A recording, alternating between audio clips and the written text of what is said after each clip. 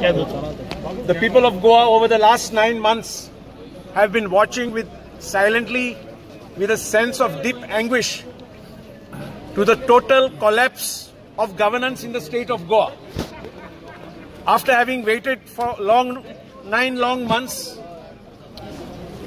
we have realized that enough is enough and the people have to step on the streets to ensure that Goa gets a full-time performing chief minister and governance returns to the state. So yesterday we decided that at short notice we will come and visit the chief minister and see his factual health condition.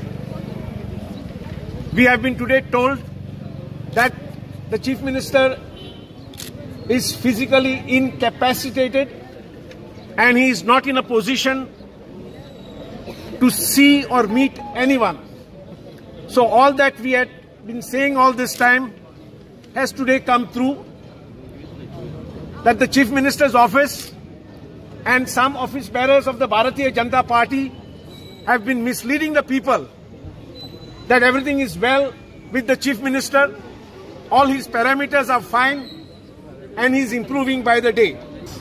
After dropping 2 of his ministers who were ailing, Manohar Parekar's health condition is worse than those 2 ministers and he has no authority whatsoever to continue as chief minister. The chief minister has very high-handedly managed to set up an ICU in his flat on this road. When somebody is sick, one goes to the hospital and admits himself. For the first time in the history of the country, Manohar Parekar has brought the hospital to his home. This is totally unacceptable with anger, and now he has 48 hours to either quit or face what will evolve as a state-wide agitation to demand the sacking of Manohar Parekar. I today once again appeal to the governor of Goa. She has a constitutional responsibility to act in a situation like this. She cannot be sitting and being a mere spectator to this sordid state of affairs where governance has come to a standstill. And it is earlier that the people were saying that the administration has collapsed. Today, Manohar Parekar's own cabinet ministers, his own party leaders have been publicly saying that the entire administration in the state has collapsed. So I request Mr. Manohar Parekar, our demonstration today is an all-party with various NGOs. Our friend Jitesh is there of the Shiv Sena, Mr. Bhosle of the NCP. I've spoken to Mr. Subhash Velinkar. He is also all with us.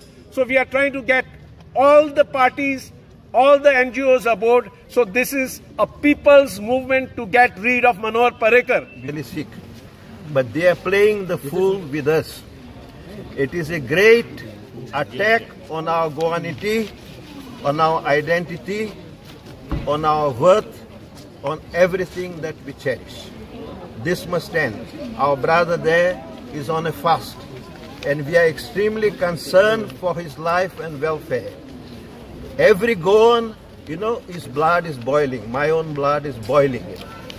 And we will certainly do everything to see that's governance.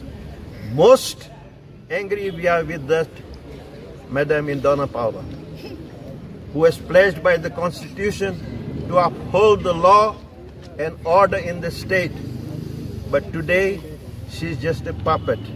Video journalist Abhijit Jadhav from Panjim for HCN.